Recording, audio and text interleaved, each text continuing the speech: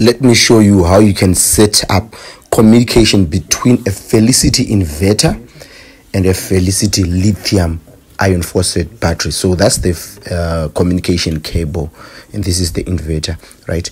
So as you can see that it's using manual settings at the moment, as you can see. So let's set this up so that you can actually do it on your own. So you long press that menu button until you see the screen changing, right? So the screen changes to that, then you press enter again, right? So when you reach this, then you press down until you reach the battery type setting, right? So that's setting number 8. So you can see BAT battery. So now it's at user defined. So you have to change that from user defined, which is manual, to LIB, which is lithium battery. Then you actually press enter to select the lithium battery. So once you're done with this stage, then you escape from this menu, right?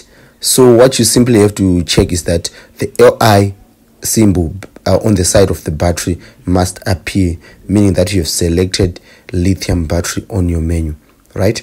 Now we are left with plugging the RS483 actually cable to the CAN port on the battery. So look at this, what's going to happen. Just be a little bit patient. This is going to happen in a few minutes, right?